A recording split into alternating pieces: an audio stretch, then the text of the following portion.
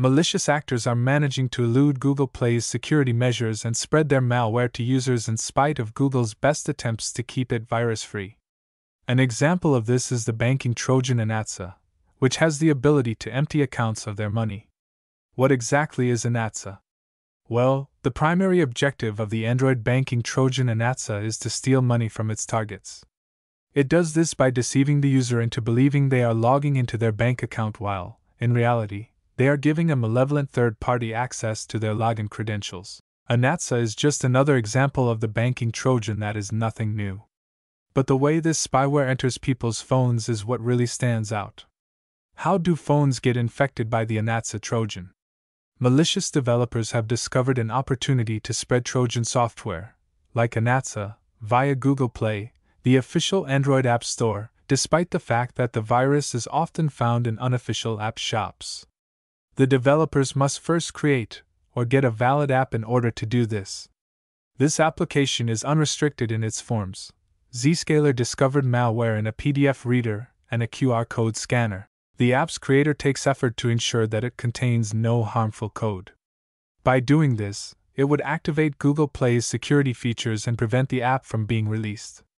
Instead, a download service masquerading as a software updater is created by the creators. In fact, the download service serves as a Trojan dropper that infects the victim's phone with the dangerous Anatsa virus, not an app updater. How banking data is stolen by Anatsa Trojan. When the phony app requests that the user update it, the Anatsa assault starts. The software launches the Trojan dropper, which installs Anatsa on the victim's phone, if the user agrees. Anatsa installs it, and then checks to see whether the phone has any installed major banking applications. If it locates one, the next time the victim attempts to use the banking app, it will display a phony login page. The user's login credentials are stolen by this phony login page and sent back to a malevolent agent, who may use them to access the victim's bank account. From this point on, the victim's bank account may be used to withdraw money by the Anatsa distributor without the target being aware that they have been hacked. Tips for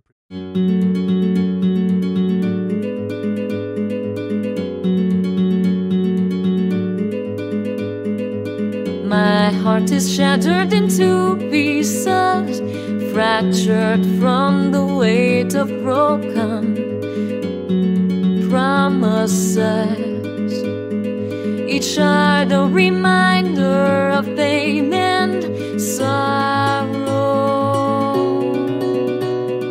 aching with memories of a brighter tomorrow.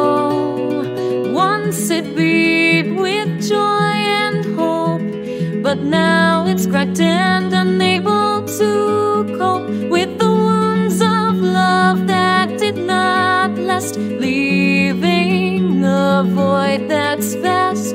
Tried to piece it together, mend the cracks, but some wounds are too deep.